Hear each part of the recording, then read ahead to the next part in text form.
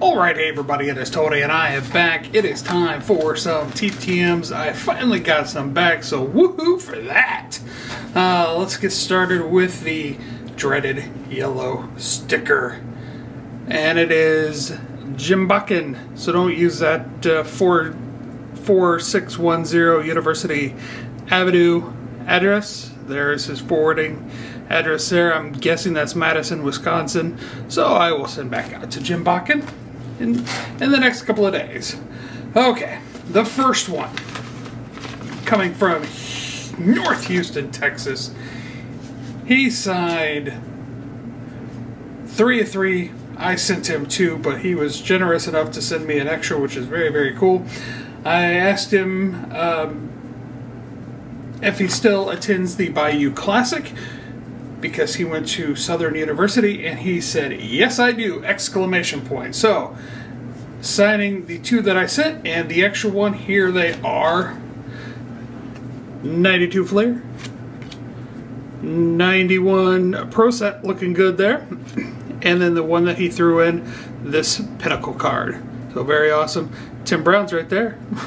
So awesome to get 3 back from Rufus Porter.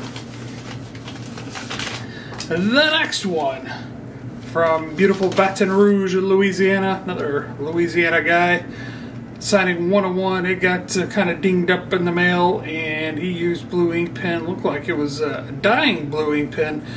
Former Chicago Bear, Ross Brupbacher. That's what we're gonna go with. If I'm wrong, I'm sorry. But awesome to get a former Chicago Bear back, and as you can see, he was using a dying pen, but still very happy to get that one back. The next one for $5, signing 101. It is former Chicago Cub great, part of the Daily Double.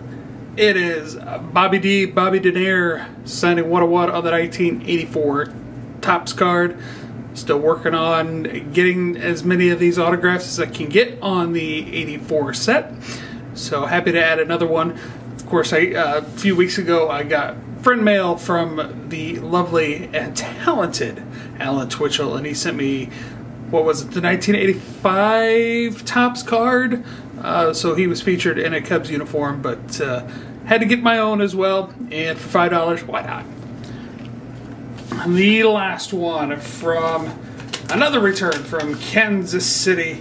This one took just over a year. He signed 2 of 2. I saw a bunch of people getting theirs back shortly after I sent mine out, so I was like, oh great, I'll be getting mine back soon too. No, it took a year. Whatever, it happens. But he signed 2 of 2.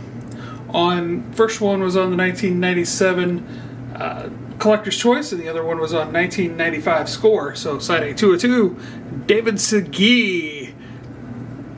A little dark with the Shea Stadium dugout behind him, but still looks good with the exposed blue and the blue ink that he used, and then the 1995 scorecard that Picker Jim S. Several years ago sent me a box of 1995 Score, and well, you know how cards are in 1995. They're glossy and a lot of paper loss, but this one did turn out well and awesome. Love it, and happy to get Mr. David Segui back after 1 year.